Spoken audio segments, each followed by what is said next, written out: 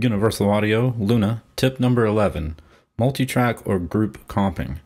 Let's say I have 4 tracks here that were recorded live, the acoustic, the Telecaster, the bass, and the Stratocaster. And I want to make a comp out of them where they all play the same thing together. So I don't want to take version 2 from one and version 4 from another. I want them all to be on the same versions. This would be the same thing you would do if you had a group of drums that you needed to comp together from one take, or anything that's multi-tracked like that. There's a couple of key commands that you'll need to make this pretty smooth. They're super easy. The first one you'll need is the C key or the V key. C is for copy, V is for paste. We need to know the shift up and down arrow. That's going to let us scroll through versions.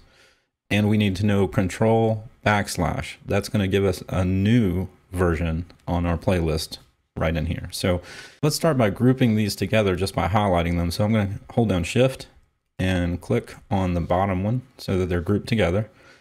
And now I can hit shift up arrow to scroll through the versions.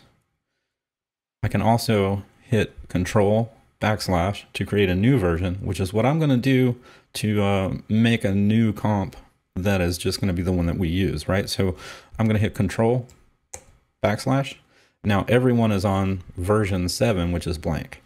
And that's what I want. I want to be able to put together a full comp from the other takes. So let's go back down to version 2 by hitting shift down arrow. Okay, so I made a few notes here that I want version 2 up to about right there, and then version 3, and then version 4. And the way I'm going to do that is I'm going to hit version 2, make sure they're on every one here. And now I can do this a couple ways. The easiest way to do this is if I take a highlighted section all the way up to that little marker that I made. I'm going to hit C, and then I'm going to use the shift up arrow, V for paste. Now this is the cool part of comping in Luna. If I come back down to the version 3, which I need, I'm going to do that by shift down arrow. All right, now I'm going to hold shift while I grab the left side and move it over to the right for the length that I need take 3 to be. That means that this pivot point right here will be exactly the same as when I cut and copied up to the other version before. So I'm going to do the same thing. I'm going to hit C. I'm going to hit shift up arrow. I'm going to hit V for paste. Now I'm going to come down to version 4 by hitting shift, version 4. Holding down the shift key still, I'm going to grab all the way over from the other side.